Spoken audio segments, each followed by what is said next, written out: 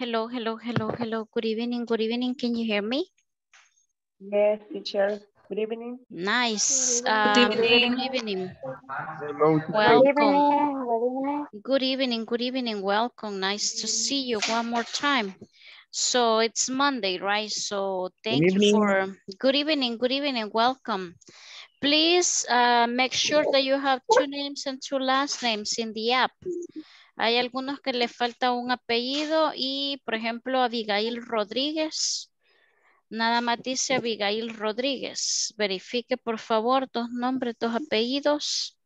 Juan Marcelo Flores. All right, Thank you. Sí, solo tengo un apellido. Oh my goodness, Marcelo, no problem. Nice. Isaura Evelia Vázquez. Solo le aparece un apellido. Bien. Thank you for being on time. Nice. I hope that you enjoyed your weekend. Okay, I guess you did something different, something special to rest, to enjoy with your friends and your family. And, well, it's Monday, right? So los lunes es como, híjole, difícil, right?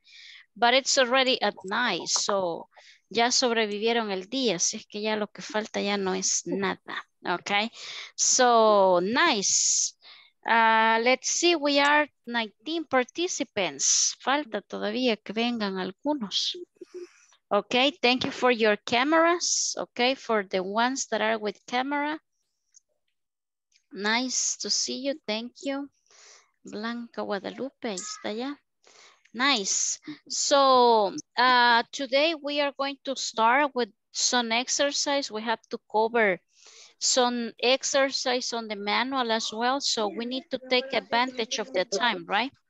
So let's see right here in the chat. Nice. So let's start. Let me mute right here. ¿Alguien tiene activo el micrófono ahí? Bien. So let me start with the attendance, but first let's see. Ronald Roberto, what's today's date? Ronald Roberto.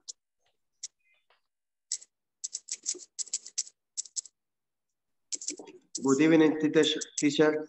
Today is Monday, November 7, 2022. Okay, perfect, nice.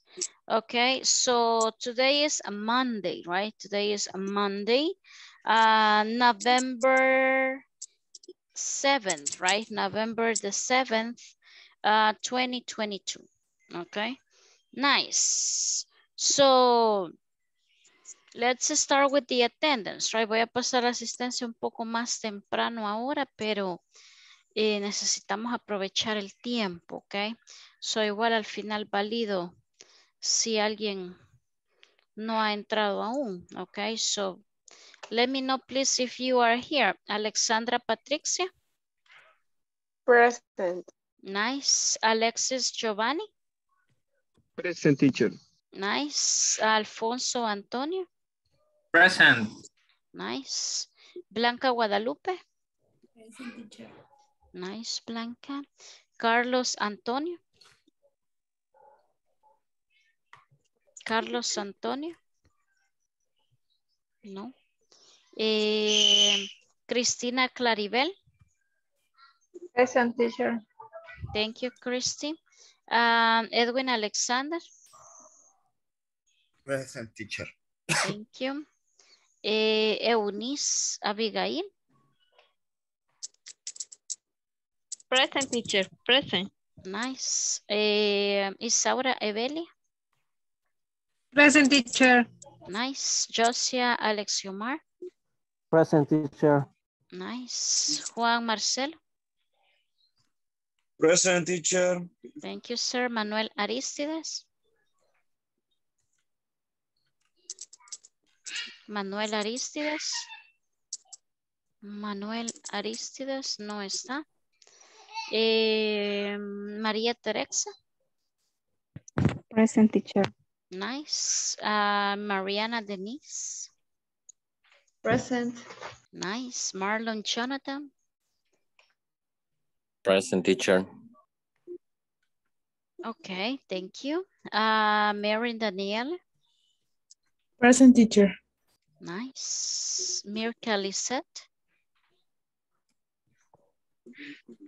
Mirka Lisette. Present, teacher. Nice. Nelson Adan.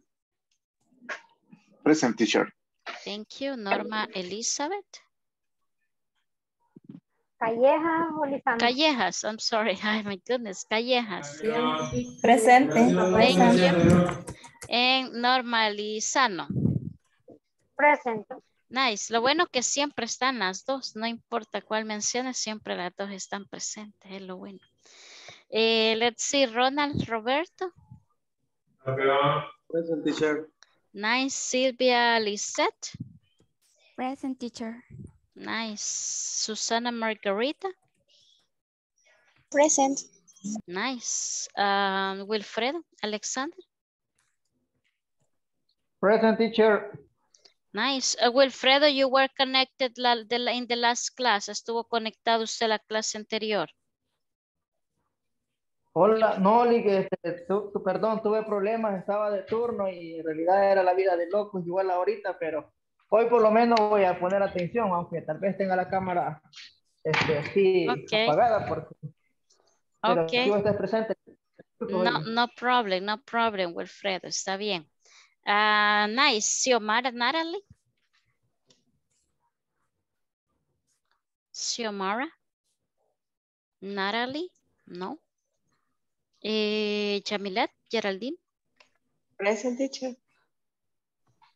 Okay, nice. And that's it. So we have like 2 people missing, right? So we are going to validate at the end. So let me go back right here to the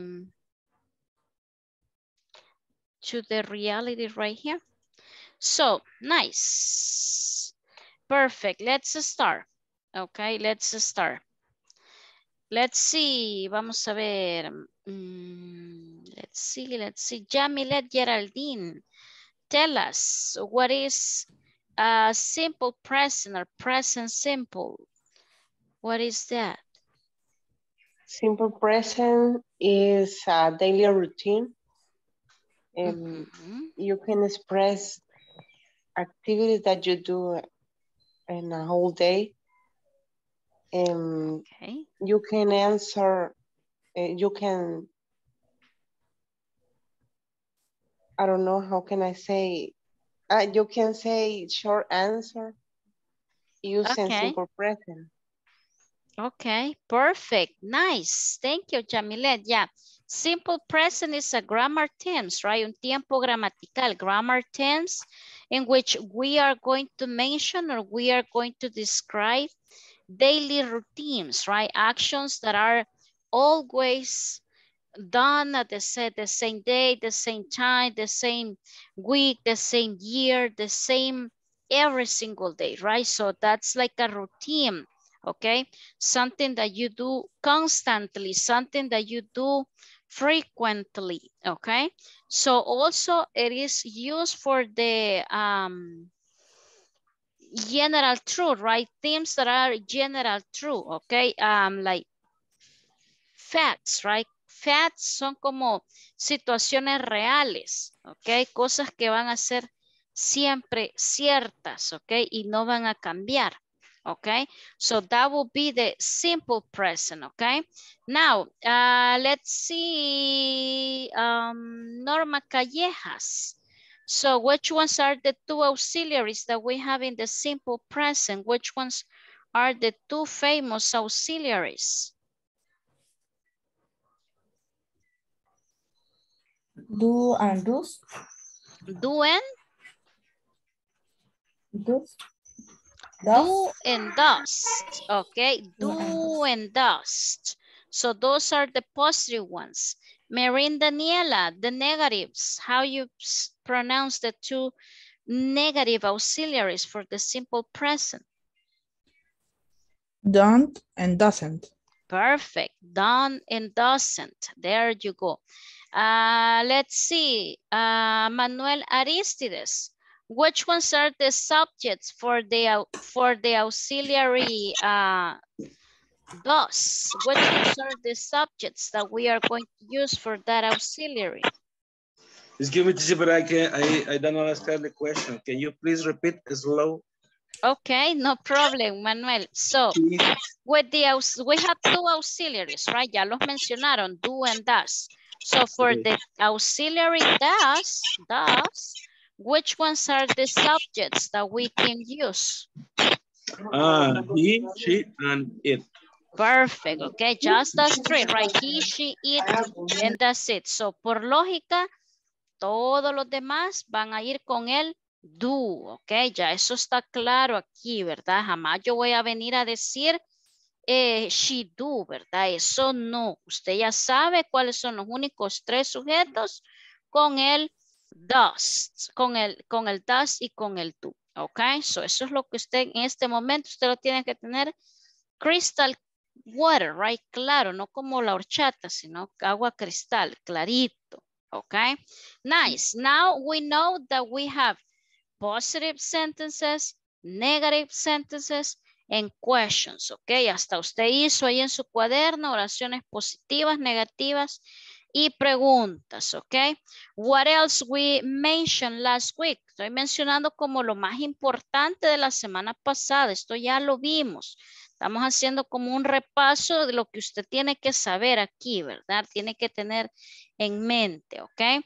So, we mentioned that when we have a third person, we have to change something in the verbs, right?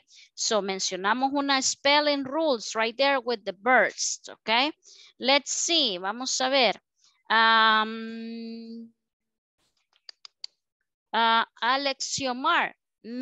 Could you please mention one of the rules that we mentioned about the verbs for the third person singular? Mencionamos varias, solo una, Alexiomar. La mayoría de verbos se le coloca una S al final. Yeah, the easy one, dijo, la más facilita, right, Alexiomar? Yeah. Most of the verbs, we just need to add the letter S, okay? So, para una tercera persona que ya estamos claros que es un he, un she, un it, ¿ok? So, yo digo, I live in bla, bla, bla, pero yo quiero decir él o ella vive, ¿ok? She lives, lleva una S, ¿ok? I live yo, porque es el sujeto yo, pero ella o él, he lives, cuando estoy usando presente simple, ¿ok? Nice. Let's see, Wilfredo Alexander. Tell us another rule. Hay otra regla que mencionamos en el spelling birds. So which one do you remember? Hola, ahorita buscándolo, pero no lo encuentro. Vaya, búsquele, que por ahí lo tienen que tener. mientras le puede ayudar, normalizando le puede ayudar mientras, porque hay otra, Wilfredo, ella va a decir una, pero usted puede buscar otra. Vamos a ver, normalizando. Los que terminan en y, o se les agrega ISSS. Ok, the verbs that ends in a Y, ok, terminan en la consonante Y, decimos, o ¿cómo decimos? Y, ok, so los que terminan en esa consonante, we are going to change the Y into an I, and then we add ES. Le cambio la Y por una I latina y le agrego ES, ok. Yo digo, I try my best, yo intento lo mejor, pero yo quiero decir que él, he tries, okay, he tries his best, okay, ahí cambia, okay, nice, normalizando, let's see, Wilfredo, let's see, now it's you, ajá, Wilfredo, ya lo encontró. Hola, sí, que creo que sí, con las que terminan con la consonante, creo que es con la T, que se le agrega otra T, letter no sé. T, not really. Vamos a ver, ayúdele Marianne, Denise, ayúdenme por favor aquí con Wilfredo. Okay, and ending in S, C, CH or S, X, and ES. Okay, perfect. Okay, the verbs that end in a Z, S, CH, or X. ¿Qué vamos a hacer con estos verbos que terminan en estas letras? Le vamos a agregar ES, ES. Ok, yo digo, I fix the car. Pero yo digo, she fixes the car. Ok, ahí está la diferencia, ¿ok? Apréndase estas reglas gramaticales porque aquí estamos en los inicios del inglés. No vaya a llegar usted allá a un nivel avanzado y diciendo she fix, porque inmediatamente van a decir, este no sabe gramática. Este habla así a lo, yo les digo a veces por molestar, hablan como con la cuma, ¿verdad? Y como dice uno en español, grande escumazo, ¿va? Porque eso quiere decir que está mal hablado.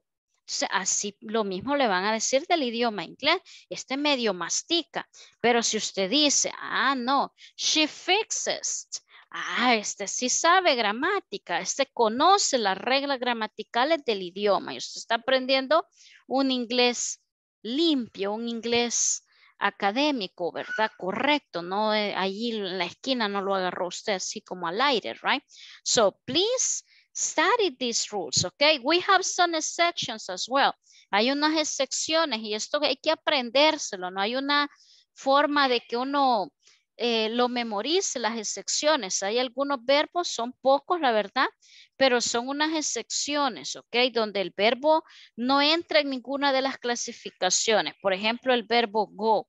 Yo digo, I go to the school every day. Pero yo quiero decir que ella va a la escuela todos los días. She goes, ¿ok? She goes to school every day. Okay, so that would be the rules, okay, so hasta ahí, eso tiene que estar claro en usted, okay, lo que vimos la semana pasada. Let me share the screen really quick right here, and we have right here the simple present questions, okay, esto ya lo vimos, okay, creo que tenía algo del do y el does que les iba a compartir, deje ver, no sé si se los envié. For the questions, pero esto usted hizo ya varias oraciones y si no las hizo pues tiene tiempo, ¿verdad? Tiene tiempo para hacerlas, ¿ok? Le voy a compartir una imagen que me gustó porque dije yo, bueno, puede servir. Do or does, ¿ok? So, esto está claro en los sujetos. ¿Usted sabe cuáles son los 3 sujetos que van con el does? No hay donde perderse. Todos los demás que no son esos 3 van con el do. Así de fácil, ¿ok? So, por cuestión de tiempo, o sea, yo quisiera que esto tuviéramos aquí 4 horas en la clase y diera el tiempo, pero le va a quedar. Usted me puede decir, mire, por la tarea de nosotros en la plataforma. Sí, recuerde que esta imagen yo se la voy a mandar y usted hágalo. El que tiene tiempo al mediodía, el que tiene tiempo a la medianoche, el que tiene tiempo en la madrugada, no importa. Hágalo usted, usted tiene que seleccionar ahí do or does, ¿ok? So, do or does you drink coffee? Do or does he play table tennis? So, haga el ejercicio para que usted, mire, escríbalo ahí en su cuaderno, en la página donde anota, lo que sea. Usted lo que necesita es practicar. Okay, so also besides questions with do or does, we do have the WH questions. ¿Se acuerdan de las WH questions, verdad? Eso lo vieron en el módulo anterior. Let's see, vamos a ver. Cristina Claribel, no me puede decir que no porque estuvo conmigo. Cristina Claribel, mention some examples of WH questions. ¿De cuáles se acuerda usted? WH questions. What? Very good. What, we, algo así. Ok. Ok. Ajá. No las encontraba, teacher, no las encontraba. Hay varios y yo recuerdo que en el módulo pasado les envié hasta de más de las que aparecían en el manual, les envié más. Tenemos el what, where, who, which, whose, how much, how many, ok. Todos esos son los WH questions. Entonces en el presente simple también se puede usar, ok. Ve acá, what time do you get up, ok. Aquí estoy mezclando el do con una WH question. What time do you get up? At 10 o'clock. What time does he have lunch? Ok, porque estamos el sujeto he, entonces no puedo poner el do, right? At 1 o'clock. When do they drive to work? Every day. Okay, so let's see, we are going to complete this activity. Okay, we are going to do it right now. Something important as well with the simple present, y creo que lo mencioné el primer día que hablamos del presente simple, pero yo les dije, lo vamos a ver más adelante. Es las time expressions, ok. En cada tiempo gramatical, usted tiene que poner al final una time expression acorde al tiempo, así como en español. Usted dice, yo voy a ir a la playa el próximo domingo, ¿verdad? Gramaticalmente correcto. No es que vaya para la playa, ni que fue ayer, es que va a ir, ¿ok? So, ese next coming Sunday sería la time expression, right? So, look at the time expressions that we can use in the simple present. Estas son para el presente simple. Usted puede decir early, late, every day, at 9 o'clock o una hora en específico, at noon, at midnight, at night, in the evening, in the afternoon, in the weekends, on Sundays, on weekends, on weekdays, ¿ok? Y lo más común, every day, every week, every month, every year. Usted me quiere decir, mire, yo viajo todos los años. So, I travel every year. Usted puede decir, pero ¿y todos los años es presente simple? Sí, porque es una actividad que usted la repite siempre, aunque sea una vez al año, pero siempre. ¿Ok? Entonces entra dentro del presente simple. Usted me puede decir, mire, es que yo, ¿qué? Me cepillo los dientes 3 veces al día. Pueda que algún día no se lo cepilló 3 veces, sino que 2, pero eso no quiere decir que no es presente simple. Claro que sí, porque es una rutina. ¿Ok? Una rutina que usted hace todos los días, la semana, todo el mes, todo el año. ¿Ok? So now we are going to complete this question. So we are going to complete it with do or does. ¿Ok?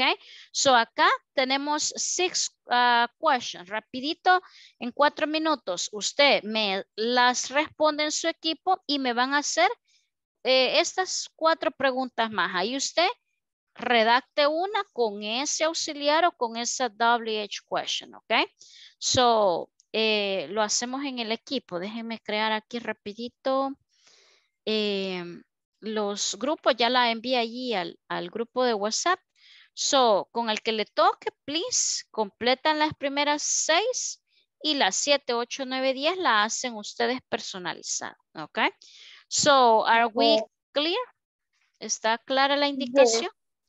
Okay, yes, clear. so let me open. So 4 minutes. No se vayan a emocionar mucho hablando ahí al punto, al grano, porque solo son 4 minutos.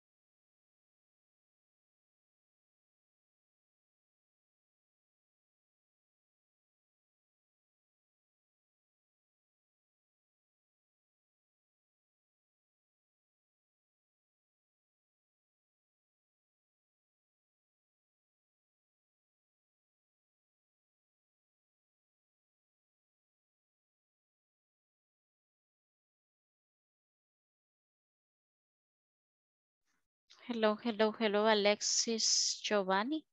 Lo voy a enviar a una salita. Vale, está bien.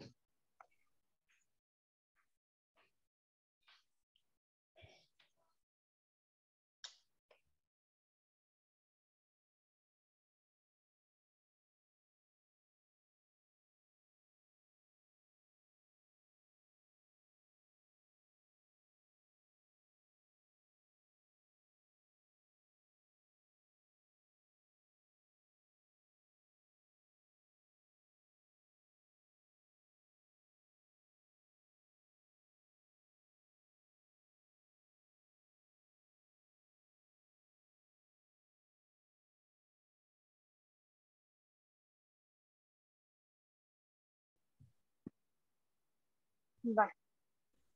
It's third person, right? He No. or she. Does you Does she practice?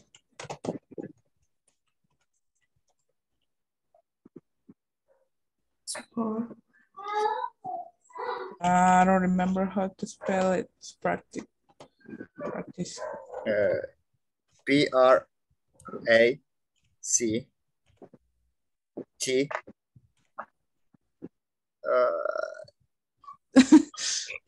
E. Yes, C. Practice. Practice. Yes, sport. So practice sport. Number A.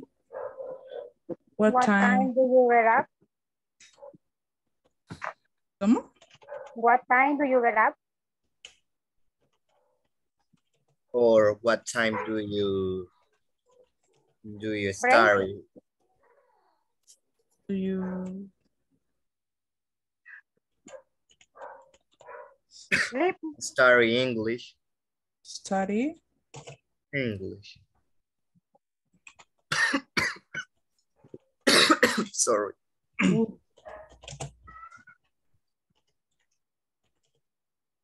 Do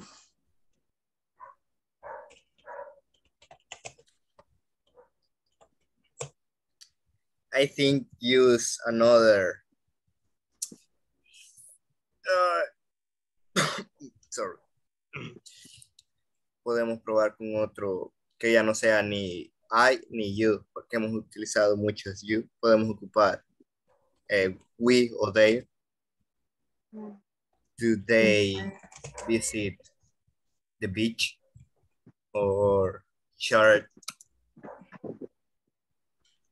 do they like beach? Do they like go Yeah, to beach? yes. Yes. Do they like go to beach? And number 10.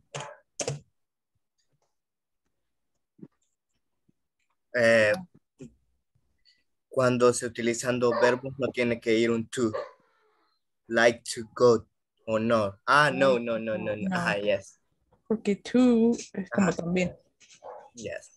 When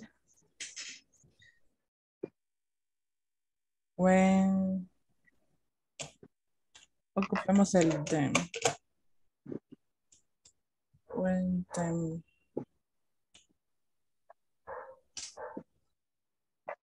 And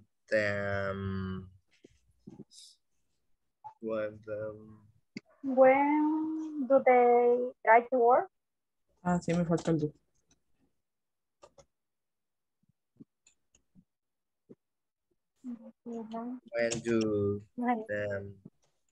When do them going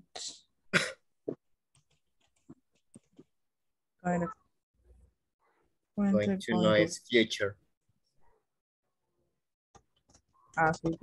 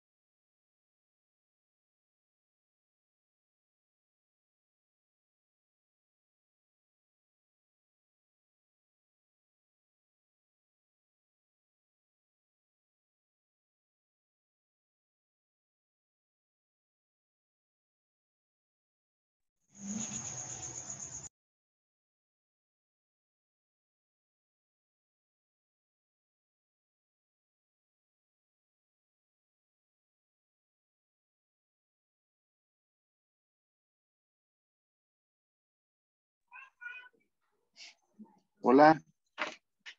Hello, hello, hello. Welcome back. Sorry. So, creo que sí, ya vinieron todos. Nice. So, creo que había un grupito ahí que no había finalizado, pero anyway, so because of the time, so we have to continue. So, let's see. Number one is the example right here. Do you get up early on weekdays? Okay. Number two, Blanca Guadalupe, please help us. What time do you go home? What time? Okay. What time do you go home? Right. What time do you? Nice. Let's see. Nelson, Adam, number three, please. Number three. Yeah, go ahead. Where your mother work? ¿Y el auxiliar a dónde me lo dejan? En el three.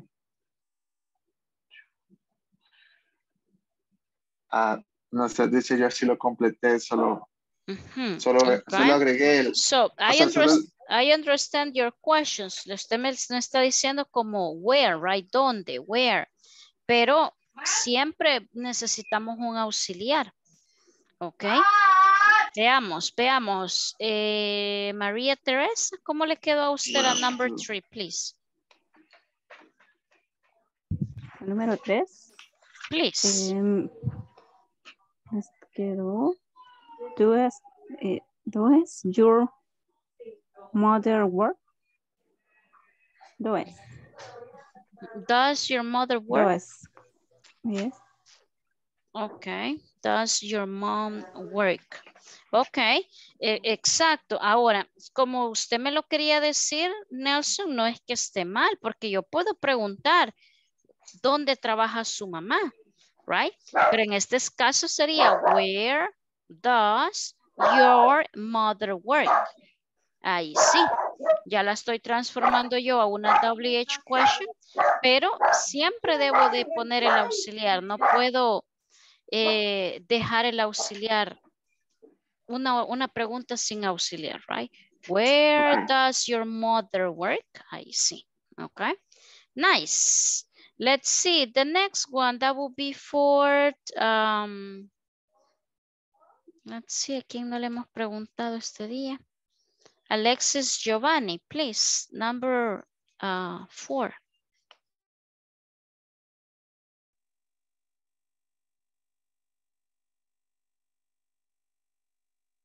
Alexis Giovanni. Do. Read the sentence. Lea toda la pregunta.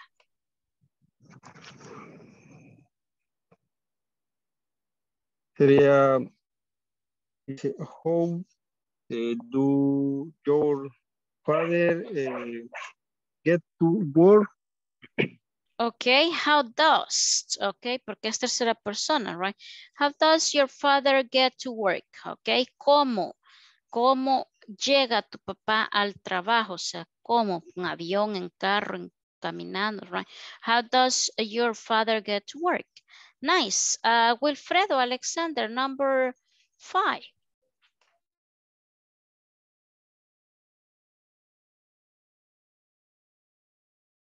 Wilfredo. Hola, perdón. Hola. Go ahead, Wilfredo. Okay. Do your parents read in the evening? Do your parents read in the evening? Okay, nice. Que si sus padres leen, ¿verdad? Por las tardes. Nice. Let's see. Bien, vamos a seguir la revancha ahí con los que ya les pregunté porque ya no veo a quién más. No le he preguntado. Volunteer teacher. You are a volunteer, so go ahead, Nelson. Yeah. Number 6. Number 6. When do your parents shop? Perfect. When do your parents shop? Cuando sus padres van de compra, right? When. Nice. The next one, that will be for Mary and Daniela.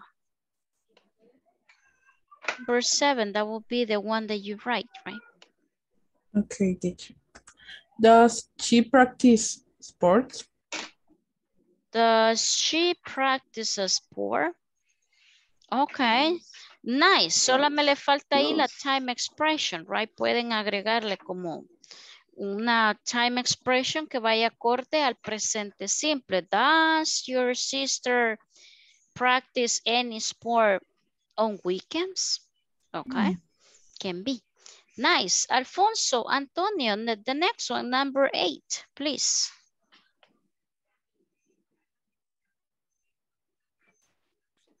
Sería la número 7. Number 8. What time? What time do you study English every day? What time do you study English? Every day. Can be, okay? What time do you study English every day? Nice. And the next one, Ronald. One more time, Ronald. Do.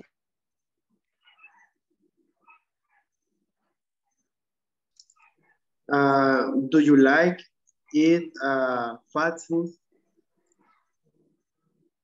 Okay, do you like to eat, right? Fast food. Do you like to eat fast food?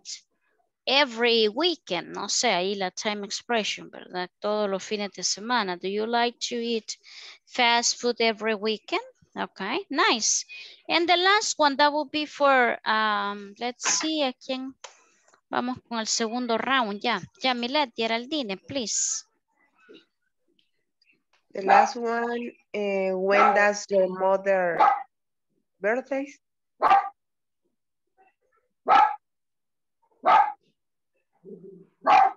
Hi, teacher. Sorry, I'm the on last mute. One. Go ahead. The last one. When does your mother birthday? Ok.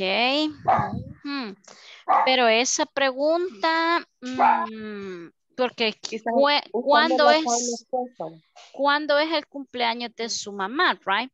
So, le entiendo la pregunta, pero ahí sería el verbo to be. When is your mom birthday? Ok, porque ella no pasa cumpliendo años todos los días, ¿verdad? Sino que es una vez al año. Ahí sería el verbo to be. When is your mom's birthday, right? ¿Cuándo es el cumpleaños de su mamá? Ok. Let's see another one. Let's see, Blanca Guadalupe, ¿a usted cómo le quedó esa? The last one, when? No la completamos, teacher, pero no sé. Tal vez puede ser, when do you day eat?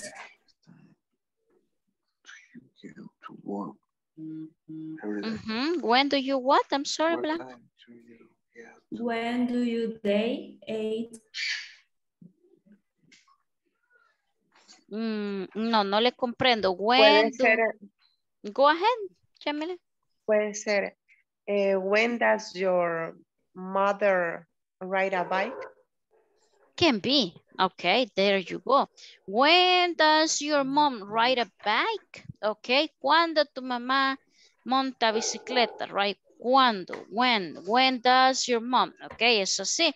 Puede que ella haga eso, no sé, una vez a la semana, una vez al año. So, tiempo. La pregunta when tiene que dar una respuesta de frecuencia. ¿Con qué frecuencia hace algo? Right?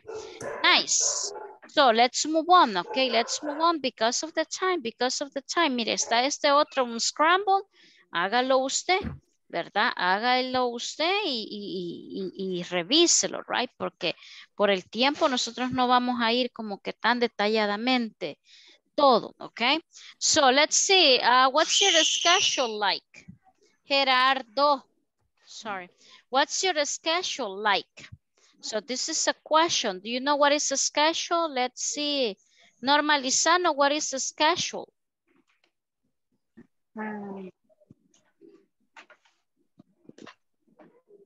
No idea?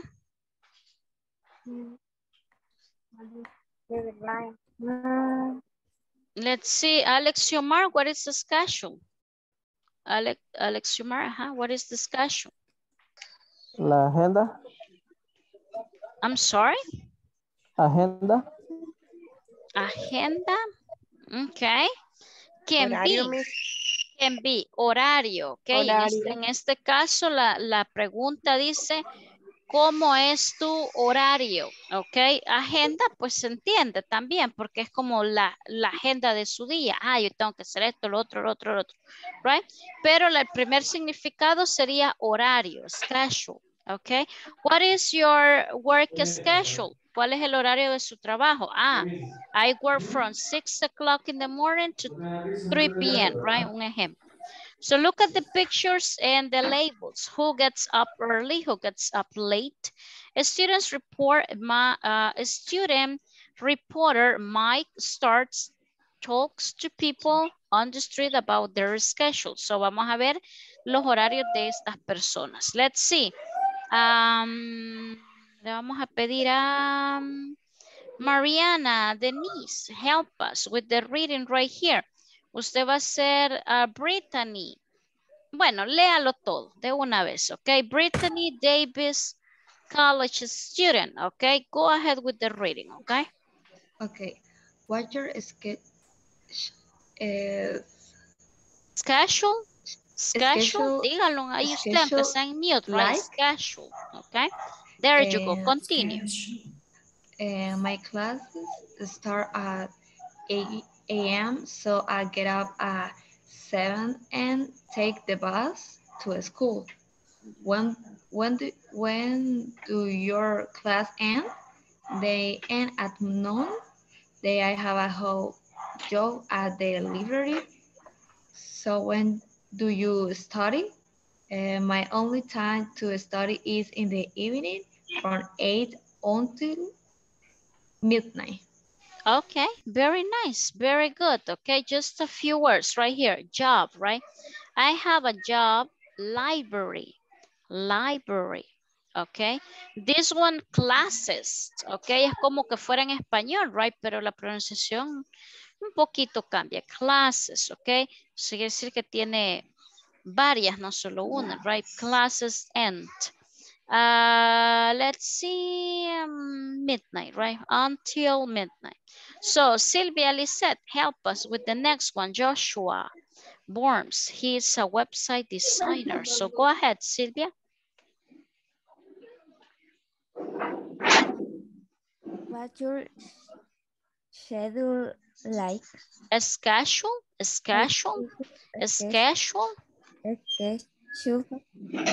Like, well, I get up at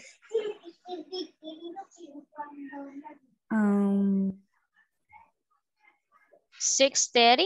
Okay, 6:30. 6:30 a.m. and go for a run before breakfast. How do you go to work? I work at home. I start work at 8. Around 1, I take a lunch break. How late do you work? Sometimes I work all night to finish a project. Okay, thank you, Sylvia. Nice. Let's see, a schedule, okay? A schedule es una palabra no complicada, sino que la unión de la ese se llama un sonido como el schwa, ok? A schedule, ok? Breakfast, ok? Breakfast. How? Around, ok? Yo exagero aquí el sonido, pero para que usted vea, porque aquí hay una unión de sonidos de vocales, ok? So, si usted no abre la boca, no está pronunciando bien esa palabra, ¿ok? Tiene que abrir la boca, aunque a uno le dé pena, right? Go ahead.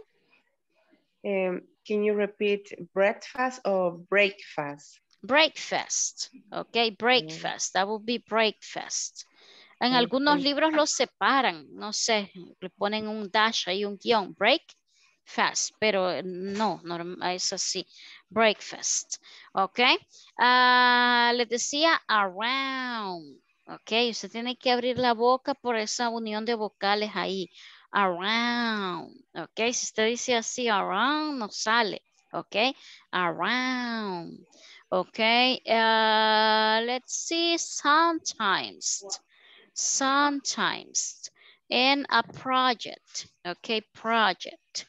Nice. Let's see the next one. That will be for, vamos a ver,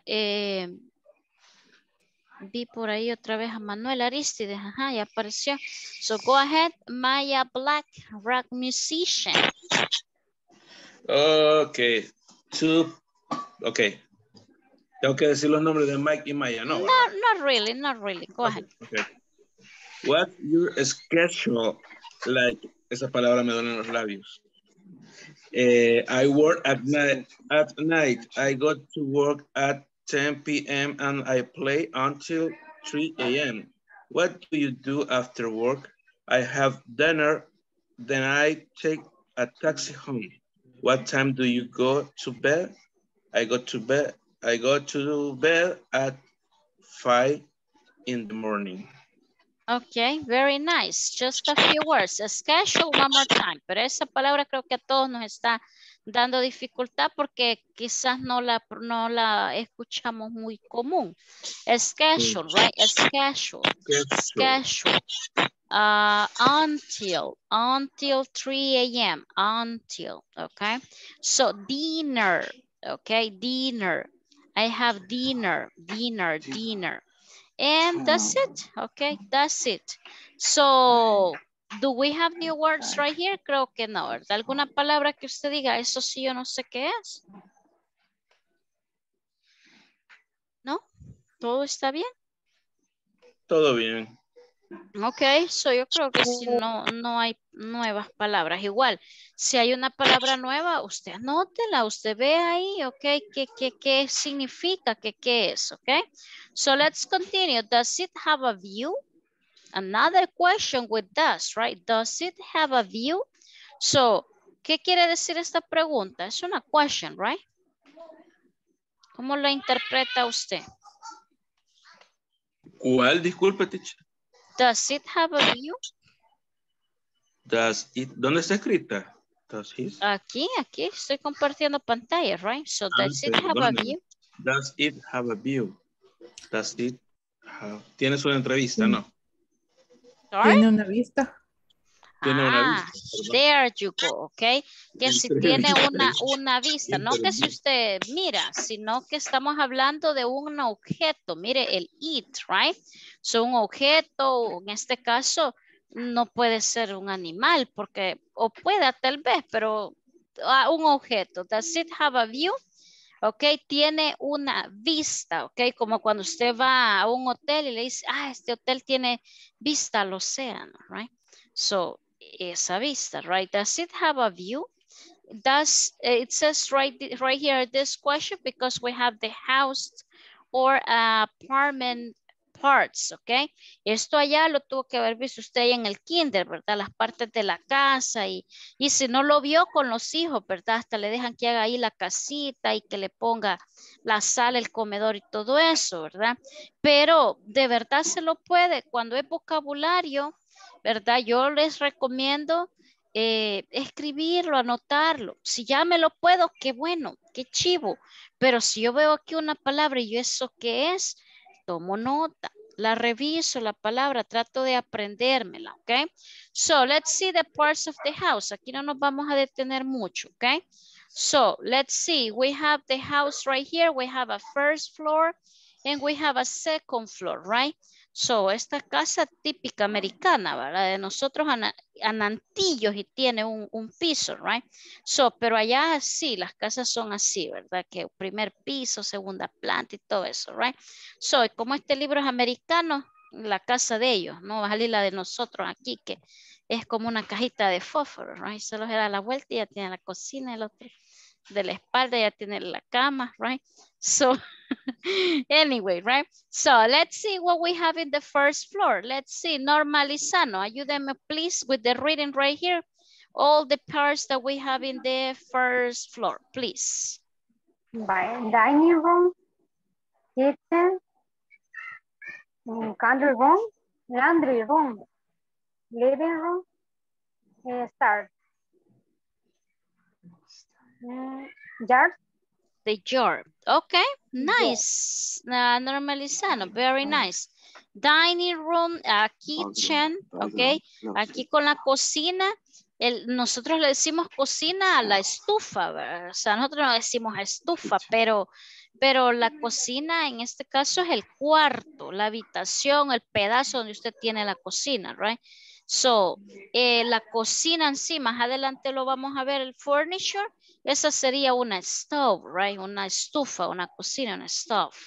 So, el laundry room, imagínense aquí, hay cuarto de lavado, laundry room, ok. Nosotros sí, al caso, tenemos una esquina donde está la lavadora, right? Laundry room, ok.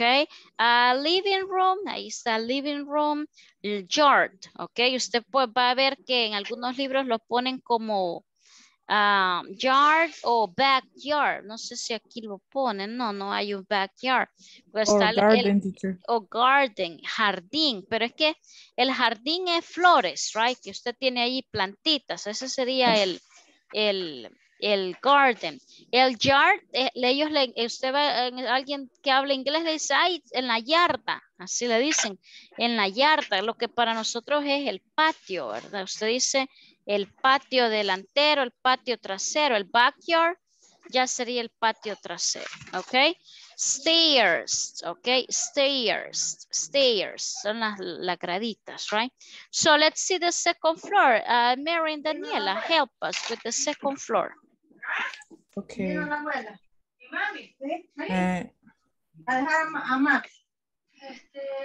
Bedroom. Bedroom, bathroom, closet, bedroom, hall, bedroom, stairs. No, so we have right here. Este era de la first floor, right? Porque no va a estar el garage en la second floor. Okay, so el garage. Okay, so where you put the car. So let's see what we have right here. We have the bedroom, we have the bedroom, more stairs right here, the closet. So the hall, what is the hall? Puede que sea algo nuevo para usted. Pasillo. El pasillo, ok, el pasillo. Ajá, ese es el hall. So, then we have nothing new right here. Ya creo que ya está claro ahí con la imagen. Now we have an apartment. So, do you know how do you say apartment in British? ¿Cómo le dicen los British?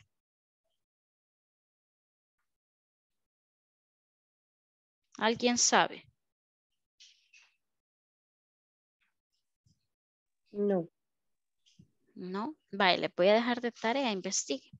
How do we say apartment but in British English? Ok, quiero ver si alguien lo puso aquí en el chat.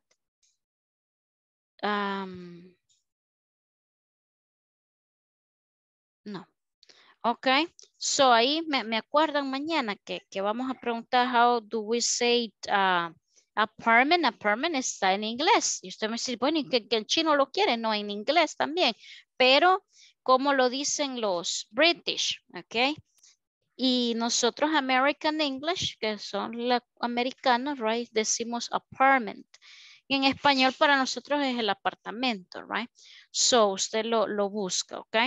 So, ahí está lo mismo, el bedroom, closet, dining room, living room, el elevator es lo único que está acá, right? El elevator and then el lobby. ¿Cuál es el lobby? Elevador. El I'm sorry. recibidor. Es como la sala de espera. Elevador. La sala de espera, ¿verdad? Para los que han ido a algún hotel, a algo así, le dicen, ahí voy a estar en el lobby. Hay como una salita, pero también hay como una recepción ahí, ¿verdad? Donde le están ubicando o dándole las llaves de su cuarto por el estilo. ¿Ok? Yeah, Patricia, ¿ok? Pero mañana me acuerdo, oiga. Ahí me lo está mandando ya por el chat, okay? So, my goodness, time is almost over. So, tomorrow we are going to continue. Mire, aquí viene más present simple, but now we have the short answers. Hasta aquí no hemos llegado, pero esto es bien sencillo, ok? Usted tiene que aprender, como yo les digo, un inglés ordenado. Si a usted, alguien tal vez ya ha escuchado que el maestro le dice, si te preguntan con el do, responde con el do.